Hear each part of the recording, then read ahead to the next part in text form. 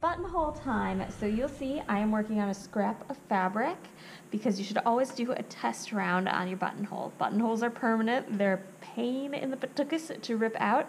So you want to make sure you know what you're doing first. You might do 3 or 4 or 5 or 6 or however many samples it takes for you to feel confident on your buttonholes. Now, every machine is different and we don't know what machines you guys are going to be working on. So I'm going to demo this machine's buttonhole. It's got a buttonhole foot. You don't need to have a buttonhole foot. You can do it with a regular foot. This just makes it a little bit easier. I turn my settings to the buttonhole setting on my dial here, and then I follow steps 1, 2, 3, and 4.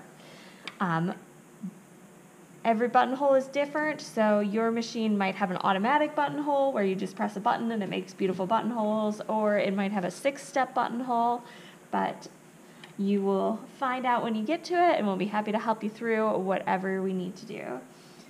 If you're sewing by hand, we have a video uploaded on how to make a hand-bound buttonhole, which are really, really, really beautiful.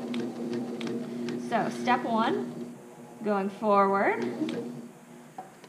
Step 2, it's a pretty tight little zigzag stitch. Step 2, I'm going to do a bar tack back and forth.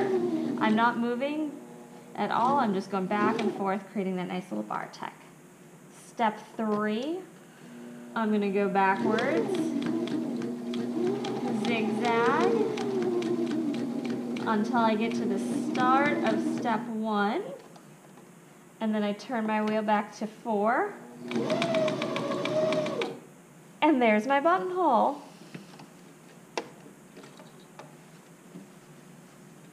And I'm going to clip my threads.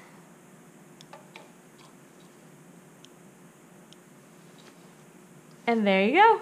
It's a buttonhole.